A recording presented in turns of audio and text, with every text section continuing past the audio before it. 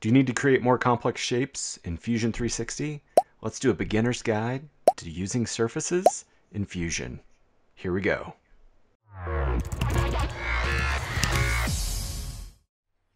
Hey, this is Tyler Beck with Thicken. Let's talk about the beginner's guide to surface modeling in Fusion.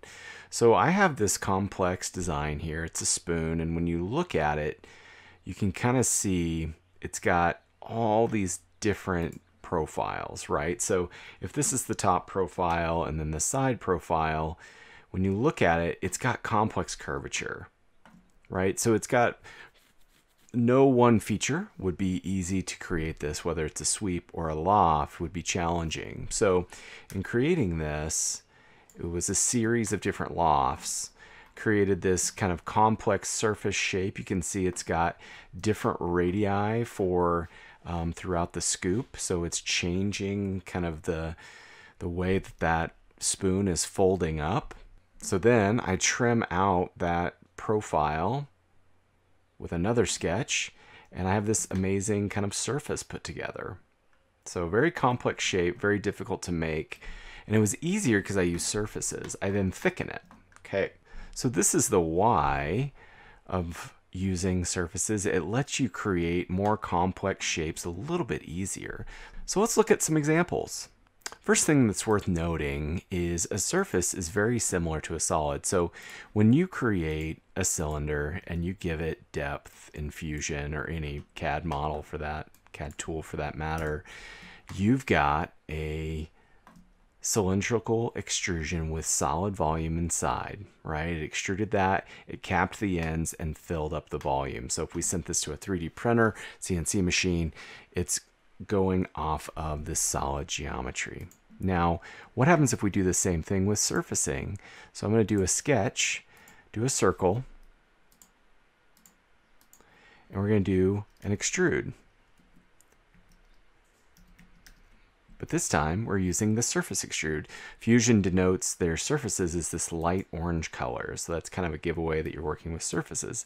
You can see that it's not capping the ends, it's not filling it up with volume, but it's kind of performing similarly. Now this is a cool thing about surfaces is it does not force you to have a thickness to every body. And that's what makes it helpful to kind of work with it. So I have one surface body here. And what I'm going to do is use the patch command, patch this end, repeat, patch this end, and now I have three surface bodies.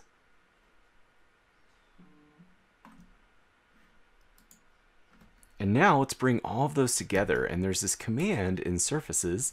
Let's jump into the surface command just so we can kind of get a quick preview. Patch, the ability to extrude, revolve, sweep. Does this look familiar? Absolutely. A lot of these commands are just like the ones in the solid modeling, except this whole stitch and trim tools, and this is where it starts to get kind of even more powerful. Let's stitch all of these three surface bodies together. And you notice something. What happened to our surface bodies? They all became one solid body. So if I section this, looks like it's a solid in there. So that's what the stitch command gave us. So surfacing is pretty similar, right, to working with solids. Let's look at another example. This is kind of interesting. So if we sketch a simple profile, just a line, not a closed profile, and then going up, we sketch a line. This is the path. So I'm about to sweep this up along this line. Stretch it out a little bit. Great. Okay, so let's do a sweep. And again, I'm going to use the orange sweep, which is telling me it's the surface. And I'm going to do the profile, which is a line, which is strange, right? You'd think that needs to be a closed profile. That's more common, like we're used to. And so we're getting this surface sweep. Nothing fancy about that.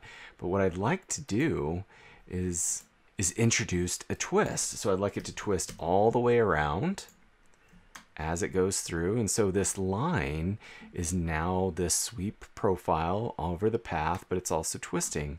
And it's kind of cool. So surfacing allowed me not to have to think about the thickness yet. And then if I introduce the thicken command, then I'm going to be able to thicken this. And again, I can thicken to one side or symmetrically or flip the side that it's thickening. And now I have my solid body, all from very simple sketches, right? And that's another kind of power or usefulness of surfaces. Okay, let's look at just a few other little features in surfaces that are kind of cool to be aware of. I turn on this solid surface body and I could use a simple sketch to use as a trimmer. I like this, how the trimming kind of works within a surface body. So if I came in and sketched this circle, that's all I do. And now we'll use the trim command. Trim. This trim is using the sketch, and then the body that will remain there. Select the two, the surface body and the cutter or the sketch trimmer, and this is what remains. So it's still solving for that kind of complex sweep geometry, but keeping that circle. Pretty rad. I love the capabilities with surfacing. And of course, what about using a revolve? I kind of covered this in my thin wall tutorial. Very similar. You can just sketch a simple line command and use the surface command. Let's do a revolve. Again, orange surface around that axis. It revolves this, and again we could thicken this to quickly turn this into solid geometry. Now, a little tip, this is from Jason Lichtman, my good friends at Autodesk. He said select the whole surface body. It's a quicker way to thicken. Great tip. So that's an introduction to surfaces in Fusion 360 and a little bit of why you start to use these.